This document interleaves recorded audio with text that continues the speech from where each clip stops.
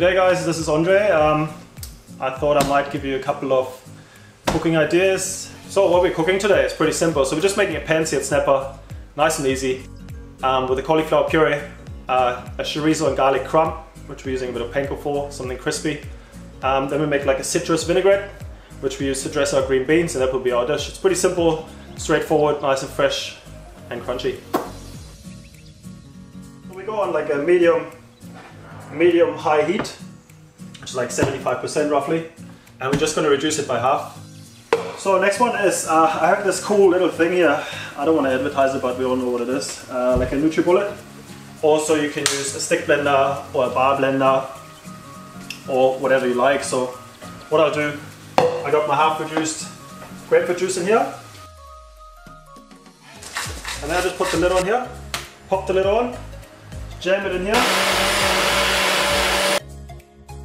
Okay, next step, what do we need to do here? We have our orange. So the orange I just add to get a little bit more fruitiness. Then next on we move to the cauliflower. So with the cauliflower, we just cut out the core. What we do next thing is, we have already a pot going on here with, again, medium high heat, ideally with a big surface. And we cut up our cauliflower just like pretty chunky. Doesn't have to be accurate because we're turning it into a puree. Cool. So next we're using obviously butter. Yeah? Butter in cooking, it's not necessary, but I think to give it a good flavor it's always essential to give it, you know, fatness flavor. We all know that. So I put probably like 50 to 75 grams of butter in that pot that we already put on. That pot is hot by now. So that pot is smoking by now, yeah? So in order to not burn your butter, what you can do, you can mix your butter with a little bit of olive oil. So now all our butter is melted.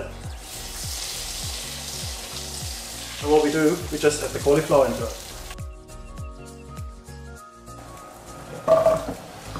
You can already smell the nuttiness.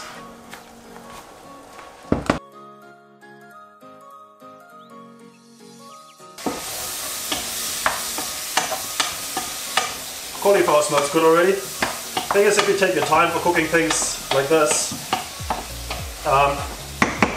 by caramelizing stuff, you just bring out the flavors, caramelize the sugars, flavor gets more intense.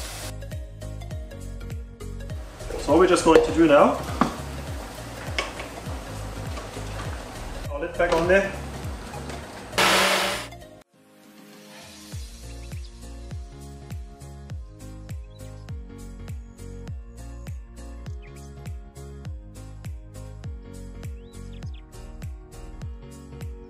Cool, next one. We go on our chorizo and garlic crumb.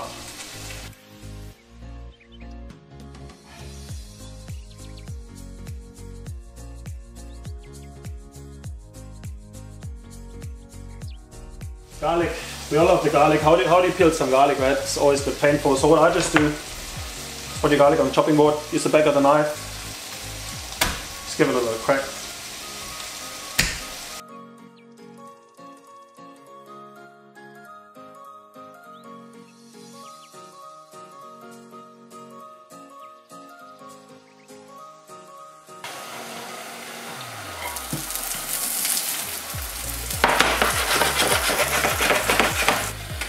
One, two, maybe one more.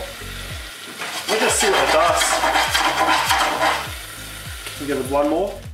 So, chorizo in there.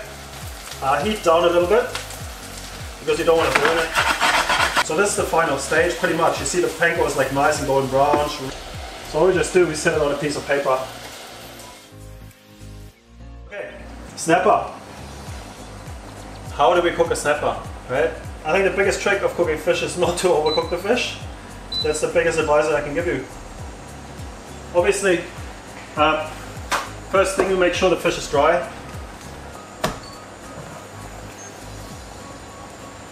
Yeah, I've pat it dry with a bit of towel.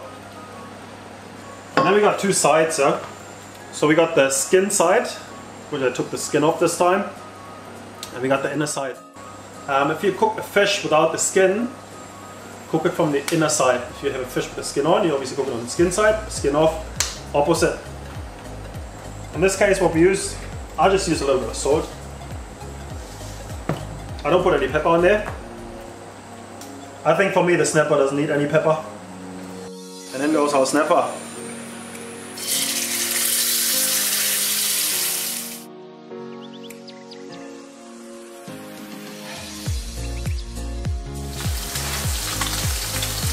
So while our snapper is frying nicely away in the pan, we have our beautiful green beans. Green beans, always good, you know, eat your greens, work with everything. What I'm just going to do, I just cut the tails off, not the tops, just the tails. So we'll cut, that's it, we'll leave all the rest on.